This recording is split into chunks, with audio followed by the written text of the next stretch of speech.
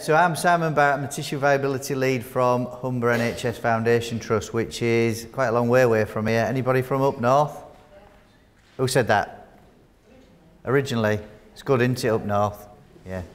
So I'm from up north. I've been practicing the TVN now for, I think this is my 20th year out of 35 years of nursing. So it's been a fantastic experience so far. Hopefully we can share a few things together today. The triangle of wound assessment is what I'm here to talk about, and it basically came about because of the sequin targets of 2 years ago that lasted 2017, 18 and 19. So they've just finished. So if you've been involved with them, hopefully you'll have achieved your targets, hopefully you've been paid your sequin money and you're now investing it wisely in tissue viability. Or maybe not. So we'll crack on. So the triangle of wound assessment, basically, would it be fair to say that nowadays we're working in very tight time frames? Yep. Are you, just out of reference, are you all community nurses? No? If you're a community nurse, just put your hand up for us. Quite a lot then. If you're an acute nurse, put your hand up. If you're a practice nurse. If you are a student nurse, only one or two. If you're a podiatrist. If you're just here for a free meal. Oh dear, interesting. Well, wherever you're working nowadays, things have changed, haven't they, since, if anybody was practicing in the 80s or before, I don't know whether there was any before that, but people always used to say to me, even in the 1980s, do you know what, it was better in my day. Students who'll put your hands up near the back, has anybody said to you yet, hey, it was better in my day? Yeah? They do, don't they? Now I'll say to you this, with regards to wound care, I'm not so sure it was better in my day. I'd say it was different, but I'm not so sure it was better. And the reason I say I'm not so sure it was better, because we were having competitions in the 80s of how far we could pack wounds, and we would pack them with ribbon gauze soaked in Usol, hydrogen peroxide, acetic acid, and then we'd have the joy, wouldn't we, of unravelling it like magicians the following day or so. Now, if you remember back to those days, those things that we were packing tightly into wounds, because that's what we were told, were effectively causing significant amount of pain, and the patients were clinging to ceilings, you know, because they were like demented cats. They were in that much pain. Now, if that was better in my day, then I don't think it was. But it was all we had in our toolbox available. Now, so since the 80s, 90s, noughties and now, things have moved on significantly, haven't they? We've got a massive range of dressings, some that do fantastic things, some that manage symptoms, some that cause a wound potentially to heal. What I would say to you is this though, is you are the key to the door. Not the dressing, you and your assessment. You build everything from your assessment. If you assess, make a diagnosis, document, communicate it, then there's a much better chance that the patient will have a better outcome. But I do worry that we don't always put all the parts of the jigsaw together, and a lot of it's to do with time, because that is one thing that does seem to have changed. Because going back to the 80s, I'll give you an example. You could come in for an aortic aneurysm repair, because I used to work on vascular for a lot of my acute career. You could come in for an aortic aneurysm repair. Post-op recovery would usually be about 3 weeks. Now you're lucky if it's 3 or 4 days. So by week 3 in my day, the patient was pushing the tea trolley and giving out the cups of tea. Now they're at home trying to recover, usually under the care of some community service. So the pressures have been put on us all, haven't they? And if you're going in to do a wound, I almost think nowadays, John the holistic patient has become John the wound.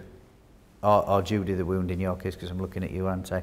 And you dare look at Judy's eyes in case Judy might ask me a question. So I just focus on Judy's leg, wherever her leg ulcer or whatever it is, because I'm fearful that if I've only got a 10-minute slot, she might ask me a question that's going to take me 11 or 12 minutes. And that's no good, because I've got to be in my car and off to the next visit, because I've got 20 odd visits today, as opposed to in the 80s, maybe 10. So things have changed, and it's all down to us to try and, if you like, find a way to work more efficiently.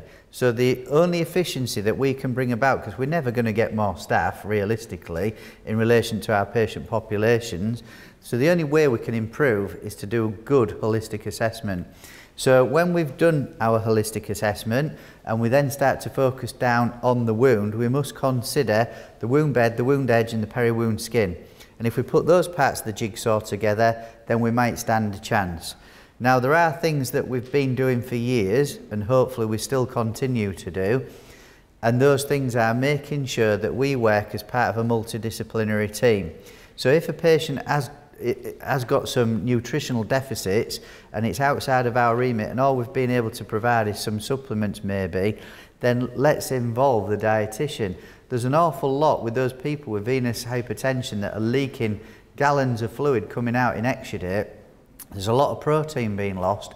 Are we routinely replacing that loss of protein? The proteins are the messengers, so the messengers are not getting out from the wound and bringing everything to the party. So unless we automatically replace it, we're going to have a problem, aren't we? So we need to think about it holistically.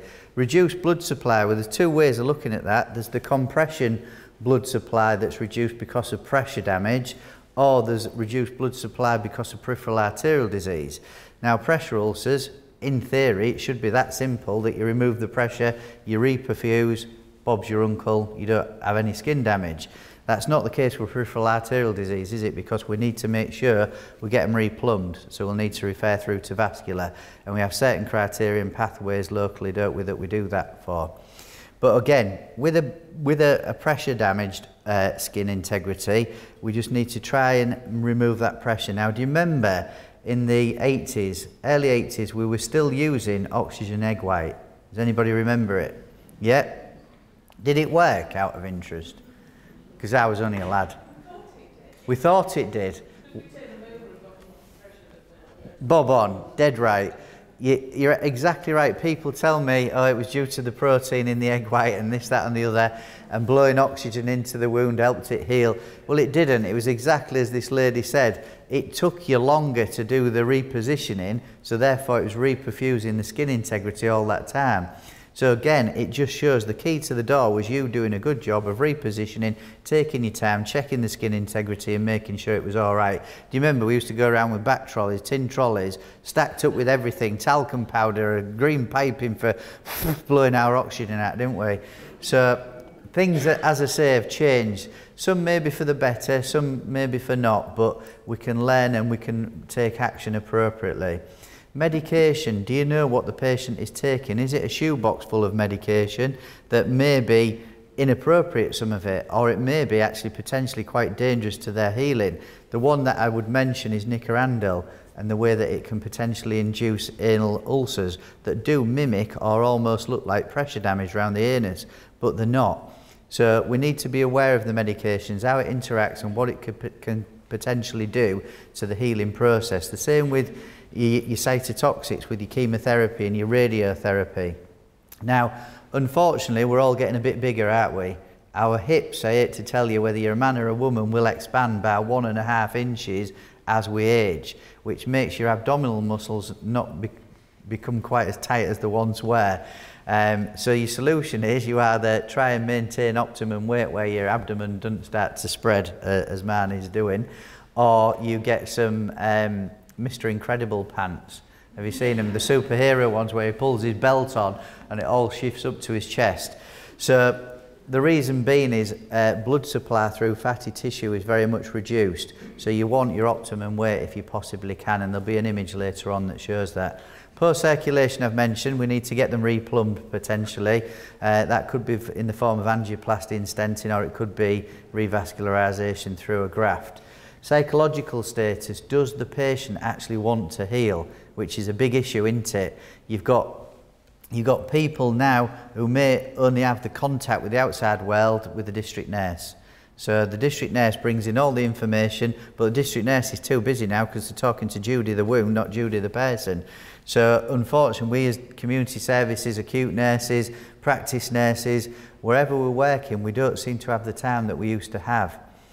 Infection has become a big risk factor, hasn't it? And anybody going into hospital thinks, am I going to get an infection? So much so that in a few years back, do you remember a certain high street retailer started producing silver pyjamas?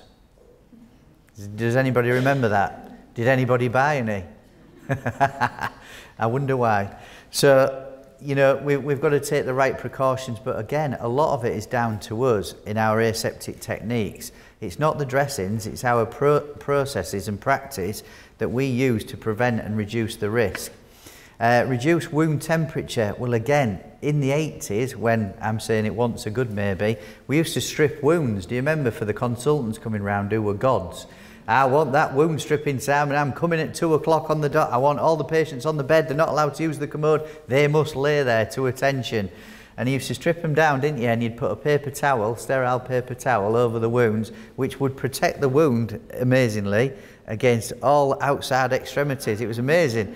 If that's the case, why on earth don't we just use paper towels instead of all these dressings that we use? I don't know.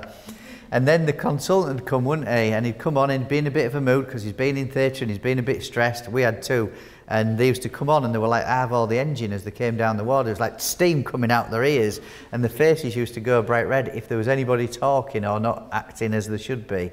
And anyway, the beep, beep, beep, beep would go off and you think, oh, he's gone again. I'll have to come back. Don't worry, I'll be back. As soon as I've finished this fem pop graft, it's an emergency. And they'd come back a couple of hours later. By that time, we'd put on 3, 4, 5 paper towels. So we'd laid it up, hadn't we? And then we had the job of trying to get it off. So it was amazing. Now, if you think about it, roughly speaking, for every half an hour that we have that wound stripped down, it takes 4 hours to get back to body temperature. So it's delaying it. So we try to reduce the risk of disturbing the wound bed by taking the dressings off as infrequently as possible. So as long as it's appropriate for the wound, then you shouldn't be disturbing the wound too much in the community. We need to get away from that ritualistic practice of Monday, Wednesday, Friday because it fits in, or Tuesday and Thursday because the lady wants to have her hair done or the man wants to go for a pant or whatever. So we've got to make sure that we're coordinating the care that's appropriate to meet that wound and that patient's need. It's critically important that you address the underlying disease process that's there in the first place.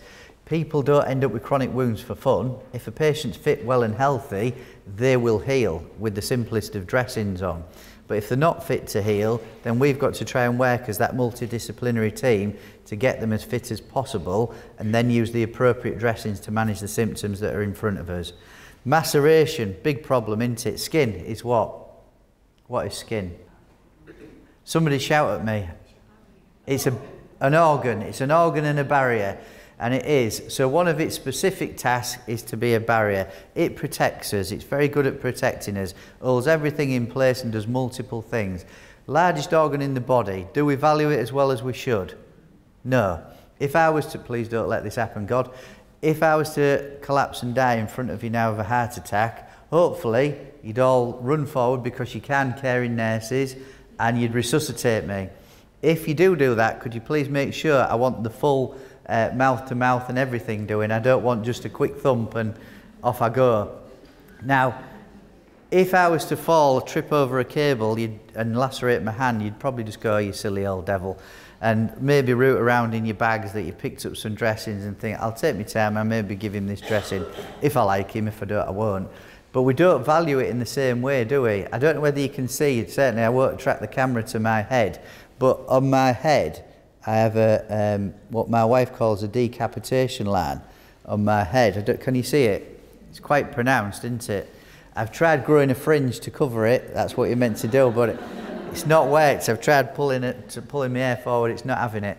So I have a colleague who does aesthetics, and I said to her, would it be possible for Botox on this? So she said, oh no, it's gone far beyond that, Simon. Needs fillers. So I said, oh no, nick us to that for a lark. I'll just stick with how it is. It's part of me. But as a TVN, have I valued my skin as much as I should have done? You know, do I look my age? Do I not look my age? I would say I have a reason. I was very well, I'm still quite poor-sighted, but I was as a child, but I was too vain to wear glasses because they used to make me wear a patch on my eye, which used to get me into fights. So I would not wear my glasses. So I was always sat at the front of the class squinting, and that was the cause of my wrinkle, I'd say. That's what I'm saying anyway. So yes, we must value our skin, we must use appropriate emollients, and we must encourage the patients as well. What I would say to you is this: it's vitally important that you look after that wound margin.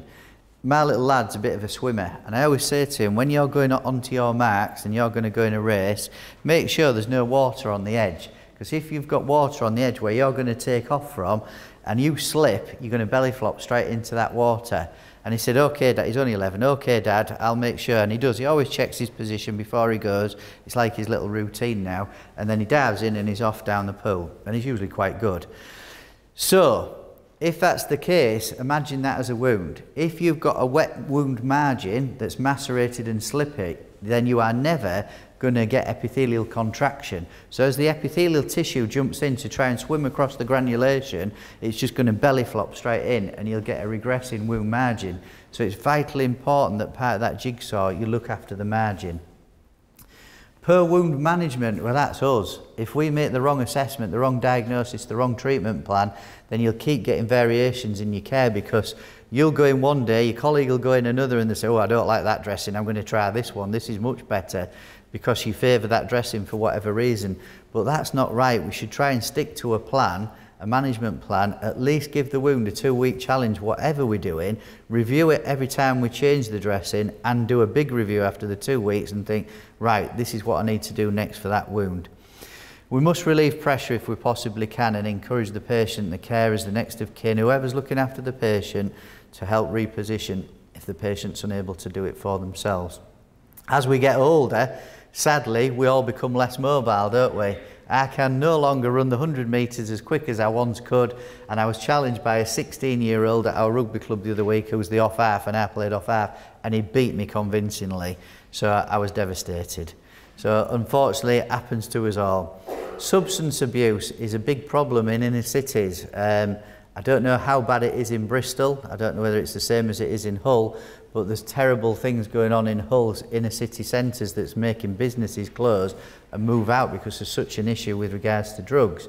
Now, when I worked on vascular, there was an increasing, creeping prevalence of people coming into the acute sector who had injected into various places that caused peripheral circulation problems, which resulted in ulceration and some people losing limbs because of it, and even some losing lives.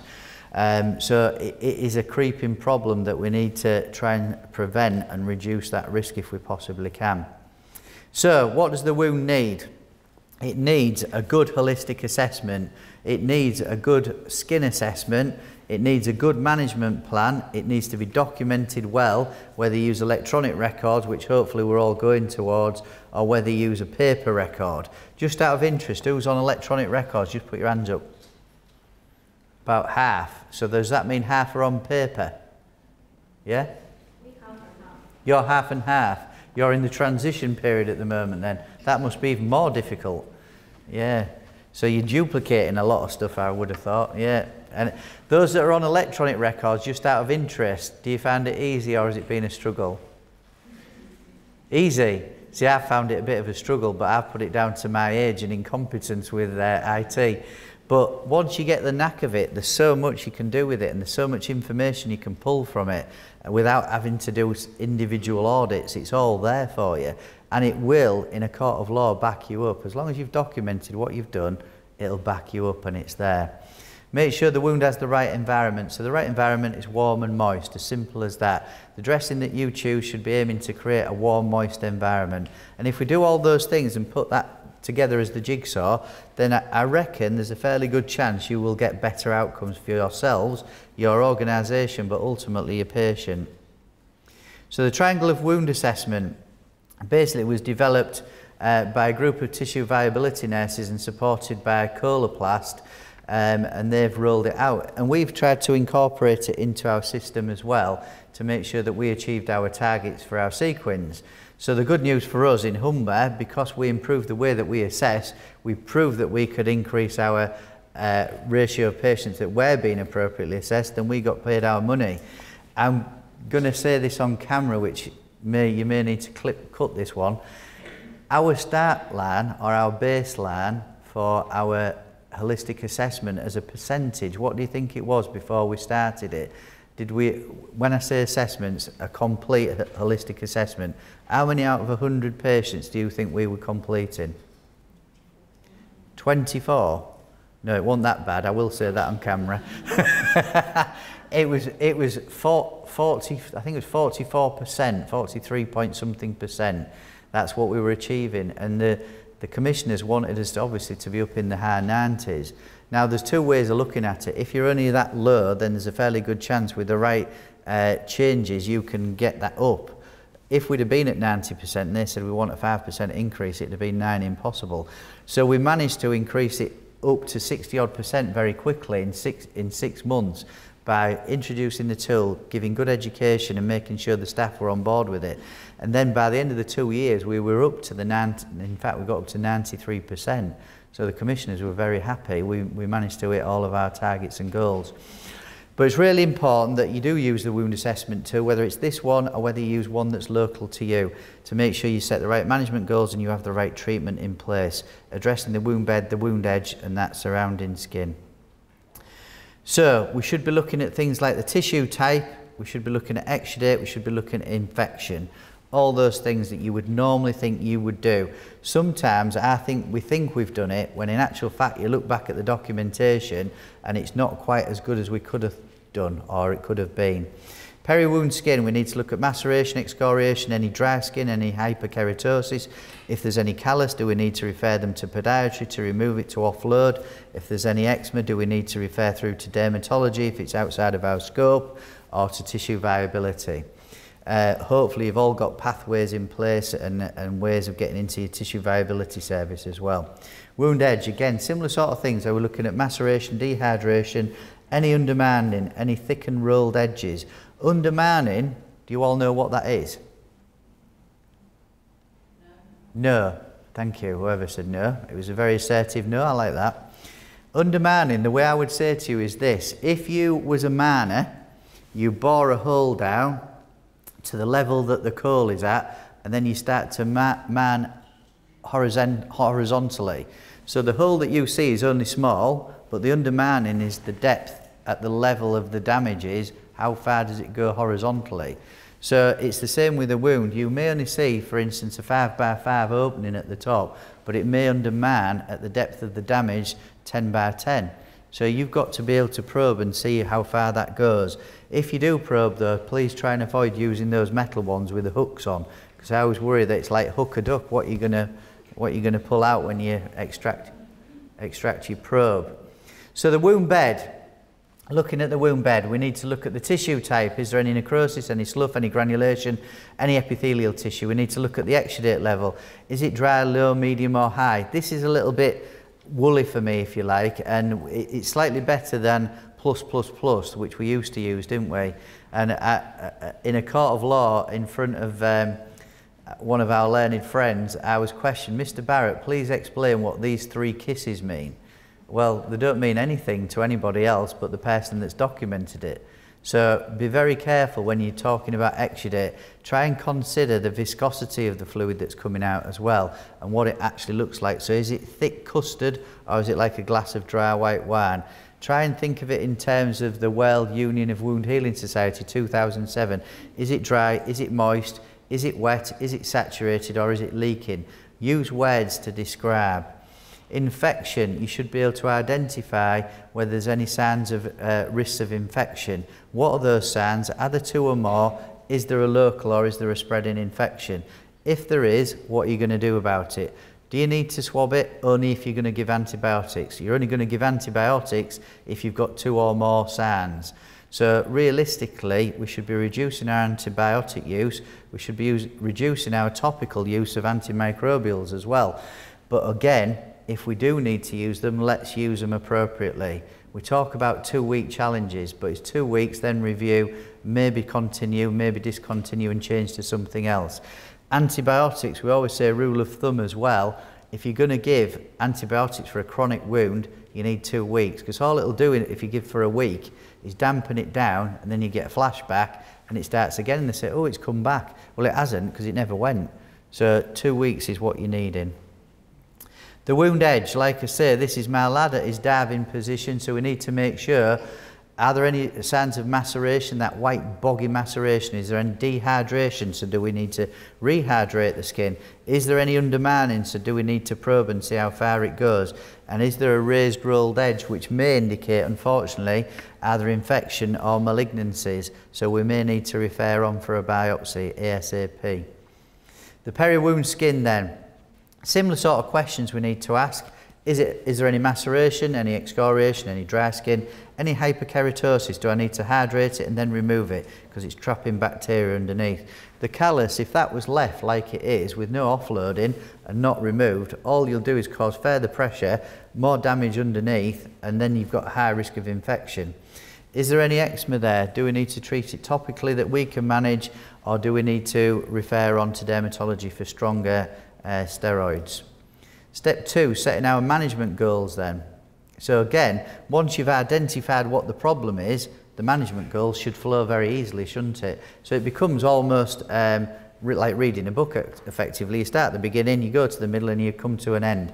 Now this suits me really well because I come from a vascular background, if you like, surgical intervention, and I liked a start, a middle and an end. I really struggled with medicine because it was always a start, I'm in the middle, I'm still in the middle, I'm still waiting in the middle, and a lot of the time it was because you couldn't get a consultant review in time as well. And I say that purely because for 2.5, 3 years I worked in hospital management, and trying to get, when you was having significant bed pressures, trying to get a medical physician to come and review the patients was nigh and impossible. But the surgeons are there every day reviewing the patients, seeing them and discharging as and when hopefully fit and appropriate. Step 3, choosing your treatment plan then. Well again, once you've identified what your problem was, you set your management plan and you start to treat it. So you have this patient, for instance, is Neil. He's 40 years of age and he's had abdominal surgery. He was trying to lose weight basically. So he's had some surgery, and you can see there's a surgical suture line down his midline. Unfortunately, with poor Neil, he developed a hernia. It dehisced, the wound dehisced when he had it reduced, and he was left with this open wound. So based on what I've already said to you, what's stopping Neil from healing? Slough. So slough's one problem potentially, so that tells us we need to do some good wound bed preparation, which may need we need to clean that wound and potentially prepare it to heal. Anything else? Deoxygenized tissue, and you're saying that because of the discoloration of the granulation? His obesity, yeah. He has. The gentleman, unfortunately, although he's obese, he's got a lot of fatty tissue and his dietary intake is not good. So he needs referring to the multidisciplinary team. He needs to have a dietitian involved, and we need to obviously get him to take the right diet, which will allow him a good protein intake to account for that loss as well. Anything else? Is what, sorry? Fluid loss, so he's losing protein, so we need to replace it. There's one other thing that I'll tell you, a very quick story. Yeah, scar tissue. There's a bit of bacterial burden which is allowing for that discoloration. There's a lot of exudate, like you said, but there's one thing, if anybody can remember what we used to do in the 80s. In Hull we employed the scrotal ferrets. Scrotal ferrets. Nobody remember the scrotal ferrets, or they've never come across them in Bristol? Good at cleaning things, yeah, they were very good. We used to employ them every shift when we came on duty. The student nurses were called scrotal ferrets, the male student nurses. The scrotal ferret for today, Simon, is you. You've got to go around all the surgical wards with your blue blade, your talcum powder, and you've got to shave your patients. Now, obviously we don't do that now, and in Neil's case it hasn't been done, so he's got hairs growing into his wound which is acting as a foreign body, so the body starts to try and evacuate it by increasing the exudate level as well. So we need to prepare the surrounding skin a little bit as well, don't we, and look after it. Don't employ the scrotal ferrets though, because it was a mundane job. So step 1, we look at the wound bed, the tissue type, and we identify that there's some slough there. We look at the exudate level, it's fairly high level of fluid coming from there, and the viscosity is thick as well. We've also got increased exudate, showing a sign of infection. We've got delayed healing, and we've got that dusky purpley colour as well that shows there's a bacterial burden there for us with Neil. So once we've identified what our problem is in our assessment, we can then go forward to start to make a plan for him. We look at the wound edge. There's a little bit of maceration there because of the high level of exudate. There's also a little bit of rolled edges, but the rolled edges is because of his weight more than anything else. There is some undermining, so we need to decide, do we put some fillers in there to get a contact, or do we leave it just with a simple dressing on top? It potentially would have needed some negative pressure applied into there at the early stage, allowed it to heal up, then we go step it down onto more traditional dressings. Just out of reference, does anybody use the term pack anymore? To pack a wound? Right, because what we're trying to get away from is packing. We're trying to say that, yes, we should lay dressings in, but we shouldn't be packing, because if you pack, and I mean pack in the ways that we used to do, tightly down to the bottom of the wound, effectively all that does, certainly in a sinus and such like, it will trap the fluid, the bacteria in the fluid at the bottom of the wound. So it will not allow it to come out effectively. So you'll always have a bacterial loading at the bottom of the wound, which will then translate into an infection. So it's really important that you let the exudate drain out through the dressing that you're laying in. So it's just about getting a contact with that wound margin. That's all you're trying to achieve. Assessment of the peri-wound skin. Well, there wasn't too much of an issue there, just that little bit of maceration near his umbilicus. Other than that, he was okay. So we don't need to do an awful lot apart from prepare it and get rid of those hairs. Devising our management plan then. So remove the non-viable tissue, manage the exudate, manage the bacterial burden and protect his skin. And if we do that and we involve the multidisciplinary team to complete the triangle of wound assessment, then we've got a fairly good chance of getting the better outcome for Neil and his wound. Step 3 then is choice. Well, the choice at this, we need to have a primary dressing, so you'll put a filler in, and then you need to have a secondary dressing, so you want something that's comfortable, conformable. In this particular case, you could use, as it's suggested here, a biotin silicone. The biotin silicone will also conform to the wound bed to a depth of 2 centimetres. What it won't do though is it won't conform to that undermining areas, which is where you will need your filler. So case study 2 is a pressure ulcer. This is a 28-year-old gentleman with a small ulcer of 3 centimetres by 3 centimetres by 1 centimetre on the leg. There's some slough present, there's a high level of exudate, and he's got a dry peri-wound area to his skin. No signs of infection present, but I would say there's a bacterial burden there. So the devising of a management plan is, again, we look at what we need to do. So we remove the non-viable tissue, we manage the exudate level, and then we go on to our goals for both the peri-wound skin and the wound edge. And again, it's about managing the exudate, removing the non-viable tissue, allowing it to have that good margin to allow the epithelial contraction. If you haven't got that good margin, then you're not going to get a wound to heal. So with the treatment plan, what they did, they put on some biotin silicone, it conformed into the wound bed because of its 3D technology, went to the bottom of the wound effectively, had that intimate contact and allowed to create a warm, moist environment that allowed the wound to go on towards healing. Yes, it took a little bit of a time because of obviously the patient had a compromised circulation, but in what it did was create a nice warm environment and bacteria free. So the ideal dressing should, in theory, maintain a moist environment, manage exudate, be atraumatic, it shouldn't shed any fibres, it should be a good bacterial barrier, it should have good skin adhesion, it should, in theory, aid debridement, and I say aid debridement only if appropriate. It should conform to the wound bed, it should keep the wound bed close to body temperature, and it should be cost effective as well to you. And to be honest, you are the person or the people that make it cost effective. It's only cost effective if you follow the instructions in the information leaflet. If you're going in every day because the patient demands you do, or you're changing it every day because the consultant says it needs to be, that might not be appropriate management of the wound, and we need to get away from that ritualistic practice. Now this is just a cross-section of 3D technology of biotin silicone, just giving you an indication of how it conforms into the wound bed. So it takes away potentially the need to use a filler. As long as it's only 2 centimetres or less deep, it could be a cost-effective way of managing a wound by reducing the need for sandwiches, shall we say. This will conform into that wound bed. And that's just another example of how it goes on, it swells and fits into that wound bed. So you get that intimate contact. If you do want any information on this presentation, certainly with regards to the triangle of wound assessment, or if you want to find out any more about 3D technology, just go across to the stand, the Coloplast stand. David's going to present next, and then there'll be a natural break, so you'll have plenty of opportunity. Go across, there's bags already done for you with all the information in it.